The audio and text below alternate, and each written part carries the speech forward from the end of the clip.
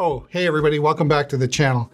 In this video, we'll be taking a quick look at some of the new features in the beta release of the Tentacle Track-E firmware and the updated Tentacle app. Yes, these are in beta, so a couple of quick things to get out of the way. First off, to try these new features, you're going to need to download and install the Track-E beta firmware version 1.1.6 or later on your Track-E, and then enroll in the beta testing program using your iOS or Android phone to get the beta app. Now, I've put links to where you can find all of this in the description below, so if you want to try it out, have a look. Second, this is beta software, so please don't just use this in your production workflow until you've had a chance to really just test the snot out of it. I've recorded a couple of strange behaviors since using it, but nothing that's been a showstopper, but you know, who knows, right? Okay, so let's dig in. The first big news feature, of course, is the ability to monitor the Tentacle's recording from your smartphone via the app. Now, since the device was launched, you've always been able to monitor the audio using headphones plugged into the Track-E, which always hasn't been convenient. But now they've taken this to the next level, providing monitoring right from the app. That's right, you heard it right. You can plug in your headphones into your phone and monitor your Track-E's audio recording. So how does it work? Let's have a look at my setup here. I'm recording the audio for this video directly into the Tentacle Track-E in 32-bit float mode using the Sennheiser MKE600 connected directly into the Track-E using an XLR to 3.5mm TRS cable. Now, the 600 is a great mic for this as it sounds really good and doesn't require phantom power. Now, I've also tested this with the little Rode VideoMic NTG, and it works great, as well as with lavalier microphones. Over here on my phone, I'm running the beta version of the Tentacle app, and I have headphones connected into my phone using the little Apple headphone audio adapter. Now, when you tap on the Track-E, you're presented with this new speaker icon, and when activated, you will be able to route your audio to your headphones. Now, you can also set this up to route audio to the phone's speaker.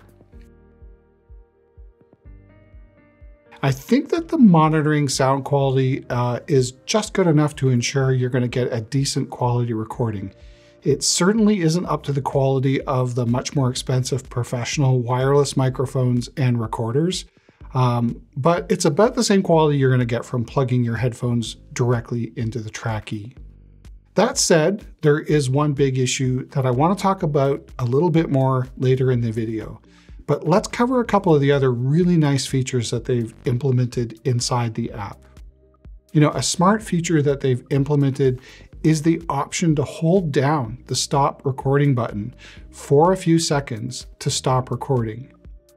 This is an awesome feature, and it's going to prevent me from inadvertently stopping recording during takes. And if you're not a fan of this feature, they've given you the option to toggle this mode on or off.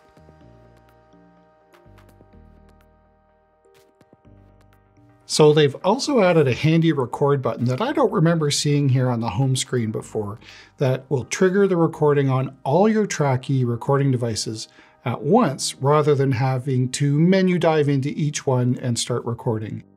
This is going to come in handy right now because I want to use the second Track-E to demonstrate the big issue I mentioned earlier, and that is latency over Bluetooth. Because the transmission from the Track-E to your phone is over Bluetooth, there is quite a bit of latency between the actual sound being recorded and what you're going to hear monitored from the app. And while I guess that's to be expected because it is Bluetooth, it can be just a little bit disorienting.